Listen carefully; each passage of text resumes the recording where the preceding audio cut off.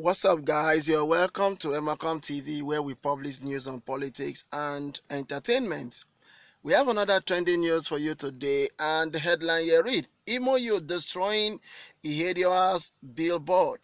Alright, guys, before I proceed with today's news, please, if this is the first time you are watching any of our videos on our channel, there's a red subscribe button below this video. Just go ahead, hit that red subscribe button now, click the bell icon beside it to stay updated whenever we publish news like this.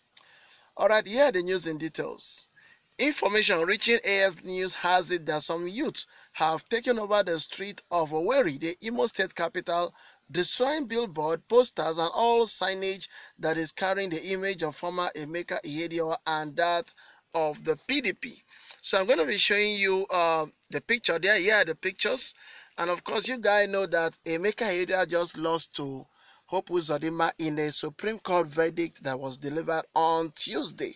So, and this has been generating a lot of furor and debates going on in the legal practitioners. You understand? Legal practitioners have been debating as to the authenticity of the Supreme Court judgment. A lot of people are of the opinion that the judgment should have been a rerun and not an outright declaration that Hope Uzodinma is a winner, because of what a lot of people see to be unjust and unjust judgment. Because if you look at the Supreme Court ruling, the Supreme Court actually said that Hope Uzodinma was shortchanged of, I think, up to 200,000 votes were not allocated to him. You get? More than 200,000 votes were not allocated to him. So they had to now allocate those votes to him. Okay, if they are going by this judgment, I think that might also affect Ganduje, the current governor of Kano State. You understand? The same thing should be meted out to Ganduje, the current governor of Kano State, because if you look at what actually transpired before cancellation of the results, and then PDP went to court, you discover that PDP was leading before there was an outright cancellation or there was an interference in the collation process by Ganduje and his deputy governor. So now, but this issue of Emeka Ihedioha and Hope Uzodinma have taken the debate to an all-time very high, as a lot of people see that the Supreme Court is not the body, you understand me, that is actually mandated according to the Constitution to declare anybody a winner. What the Supreme Court should have done is order for a rerun and let INEC conduct another rerun again. So there are reactions here. So I'm going to read the reaction. Let me show the pictures once again. This is a picture of Imo Youths destroying Emeka Ihedioha's posters. You see, to me, I just feel these are paid APCU, probably those loyal to Hope Uzodinma, or probably those people loyal to either Okorocha himself, because Emeka Ihedioha did this to Okorocha. He did this to Okorocha. He destroyed all of Okorocha's statues and all of that. So this is a payback time, and so it might either be Okorocha's guys or Hope Uzodinma's guys that are doing this. I don't think it's a real Imolite, because a lot of Imolites are not actually happy with this judgment. They didn't like APC government because of what they suffered in the hands of Rochas or Okorocha. But however, they don't have a say. They don't actually they don't know what. In fact, there's nothing anybody can do now since the Supreme Court has already given the verdict.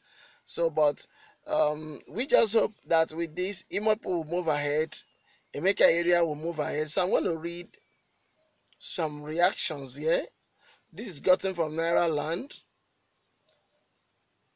This guy here says,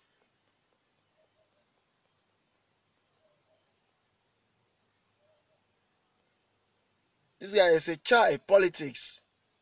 Another person here says, these are not Imo youths. Imo, you don't display foolishness. Ndi Beribe. So Imo State has been held captive again. I weep for my beloved state. Another guy here says, when I look at the action of Nigerian youth, I believe they are even worse than their leaders. What a shame. I am a Yoruba, but I strongly believe in the theory of the zoo. Meanwhile, if you are in Indianapolis, Indiana, hello me, I can be of help. Another person here says, Kama is a beach. Another one says, now wow. Another guy here says, paid APC thugs. Another comment here says, some cogent quote on power. Power corrupt, absolute power corrupt, absolutely. Power is transient. Political power does not rest with those who cast votes. Political power rests with those who count votes. The greatest power is not money power, but political power. Another guy here says, anywhere belle face. Another guy says, that's how they keep wasting state fund on billboard display. Why design our street with billboard when you work perfectly well as a governor, senate? You didn't need all of this work.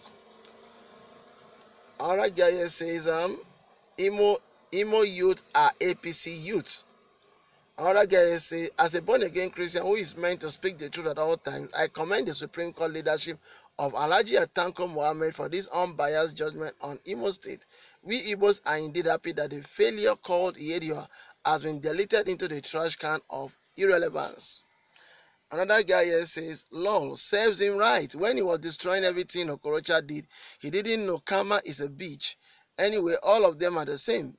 Same will also happen to Uzodinma and cycle will continue. Another guy here says, Imo Youth or APC scoundrel. Okay. Another guy says, maybe they are Dubai youths. So there are a lot of comments here, and time will not permit me to go through all of them. But suffice it to say that a lot of you actually know what actually transpired during the week. How Reverend Baka actually prophesied or predicted that Hope Uzodinma was going to take over the government house in Imo State, and it has actually come to pass. Though a lot of people are actually seeing it as it is Hope Uzodinma. In fact, from the last video I posted, I discovered from comments, people are saying that Reverend Baka is a political student, that he studied political science in school.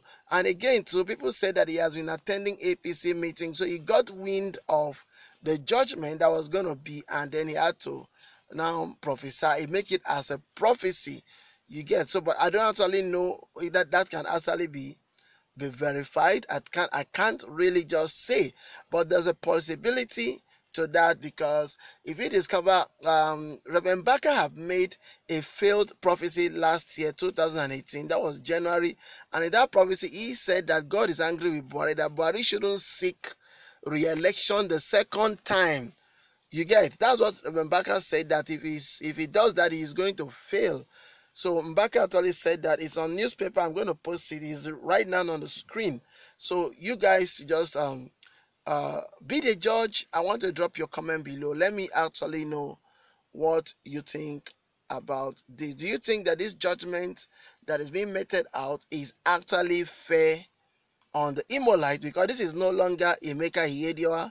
It is on the Imo people who actually voted. They are the one that, and if actually this is true, that there was a cheat, that means Igbo people have been, Imo light have been shortchanged. They have been robbed in the daylight. You get, but if not, we just move ahead. This is life. We move ahead. But however, I want you guys to drop your comment below. Let me know what you actually think about this. As for me, this is Malcolm TV. God bless you all.